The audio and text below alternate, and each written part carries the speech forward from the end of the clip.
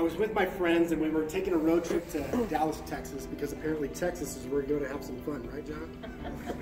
And we went into the bars and it was just so peaceful. It was just crazy. Like when you went in, everybody was getting along. There was no drama. And then the bars closed. And we went outside and it was literally like we walked into a whole different environment, much like a war zone. People were literally fighting throughout the streets. There were people rocking the cars, and there was a helicopter that flew by with a light on. It was insane. And it was about that time, a truckload of guys drove up right next to me and my buddies and said, "Get him!" Of course, I did what any guy 6'3", 260 would do. I ran. I didn't know where I was going, but I ran as fast as I possibly could until luckily I made it back to our car.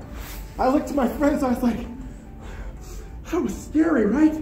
They're like, "We don't even know why you're running, but we figured if you were scared, we'd better be scared." Stories are so powerful. Stories can change the world. Even on smaller things. Hey, you want my thoughts on it? Let me think about it for a second. If you do have to come, because we know that sometimes business happens, right? You don't have time to plant that seed ahead of time. Let me know what you want me to answer, and then be comfortable with the silence. Because what I see all the time when extroverts come to the meetings with introverts is, they ask a question, maybe to a group, maybe not thinking about it from an introverted perspective. They ask a question, there's a little bit of silence. All right, well, nobody else is going to speak up. I guess I'll say it again. Or I guess nobody else is talking. I'm going to talk. So just be very comfortable with the silence. Say, hey, take all the time you want to think through this. And let me know if this is important to you. We can go ahead and we don't have to discuss it. So giving those guidelines. Anything you'd add to that? No small talk. No small talk. No. How many introverts over here, how many of you hate icebreakers? Isn't that interesting? You love the icebreakers. You might be lying to yourself. So and the thing is that not everybody hates icebreakers, but what you hear a lot of times from introverts is, listen, I want to get in, I want to get out. I do not need you to suck up my energy right now. And we're going to spend 10 or 15 minutes on an icebreaker. Listen, what would I bring on a desert island? I don't know.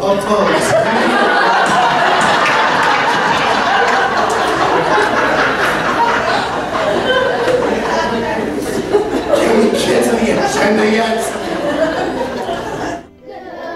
How's that sound? Right, okay, well, let's learn a little bit more about autism, shall we? Yeah! So this is April, and so this is Autism Awareness Month, and that's why I'm here with you here today, because this month really helps to spur awareness for autism. It's so important. So I did not do that early on.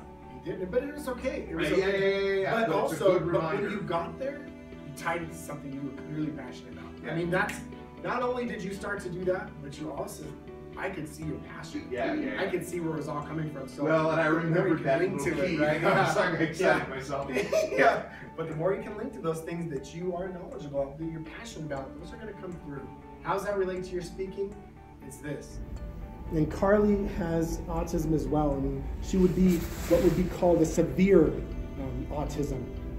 She struggles, like you see from typical autism, where she screams out, or she self-stimulates, she pulls on her skin, she throws her body down to the ground and hits her head over and over and over again. And what makes it even more severe is Carly is completely nonverbal. She can't speak to us. She can't share with us what's going on, what she needs, what her struggles are. But the difficulty here is that she has seen specialists and doctors and psychologists to try to help her move forward. But with autism, it's a tough one. Being a father with a son with autism, there are things that work and there are things that don't, and a lot of times they don't. And her parents were urged to go ahead and just feel good about what they've done for her and allow her to go to a group home where somebody else would take care of her and they could come and visit her.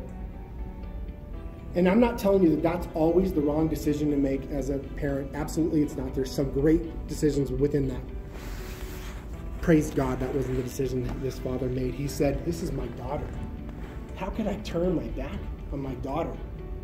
In a twist of fate, and miraculously and without any kind of understanding of how she did this, she found herself in front of a laptop and letter by letter by letter started to share her story. Nobody taught her how to type. Nobody even thought that this was a possibility. The first thing she typed was hurt. The second thing she typed was help. She began to type her story out. She said to everyone that was watching, I have autism, but that doesn't define me. Get to know me before you judge me. The first one's suspending judgment. Suspending judgment is used in improv because improv is a very unique space in that anybody who becomes an improv actor or goes on stage, they become a genius. Anything that they say becomes fact. You can't deny it. It is absolutely factual. Now that's a gift and a curse because sometimes people say some pretty crazy things, but you've got to go with it, right? So an example of what that might look like on stage is maybe somebody will come up and say, hey, I'm an astronaut. I'm going to respond back by saying yes, and the rocket leaves in 10 minutes, right? I could deny that. I could be like, you're not an astronaut, and that's not an astronaut's helmet, that's a motorcycle helmet. But what's that gonna do? It's gonna kill all the potential that scene has. It's gonna kill any creative possibility that's out there. Let's talk about life. Now I need a show of hands right now. Who in here has ever had an idea and somebody judged it? Okay? I'm gonna ask you a harder question right now. Who in here has ever given up on an idea based off of somebody else's judgment? Another show of hands. Everyone in here. I mean, look at all of those ideas and possibilities that the world is missing out on because of somebody else's judgment. All right. Hey, you guys having a good time? Sweet! Okay, now we've got a scene here called Laugh and Go for you. So for Laugh and Go, our actors are going to come back out here, and we're going to show you that we also have the ability to be serious actors. And that's exactly what we're going to try to do here. So what is something, some advice that you'd like to pass on to somebody in your family someday?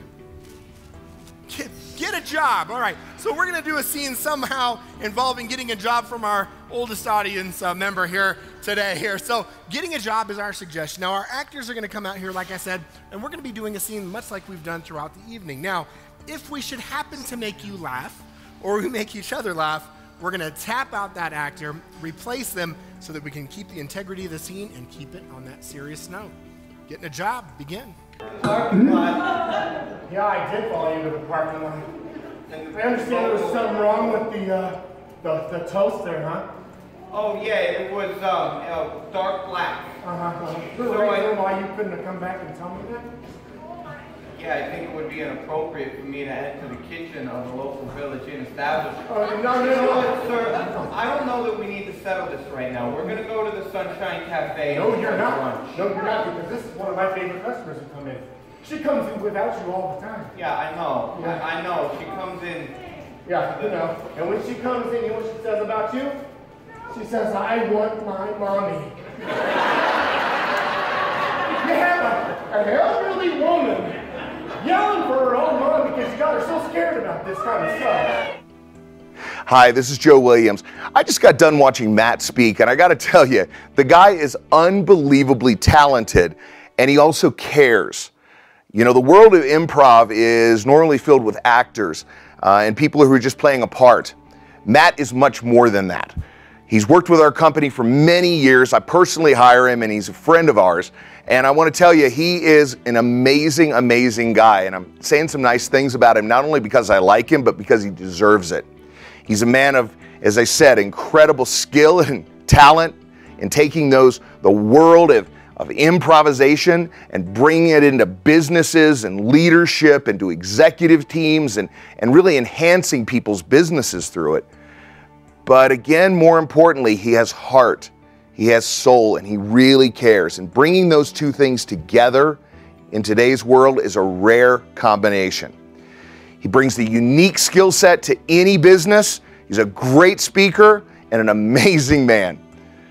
If you get a chance to work with him, seize it. You'll be glad you did.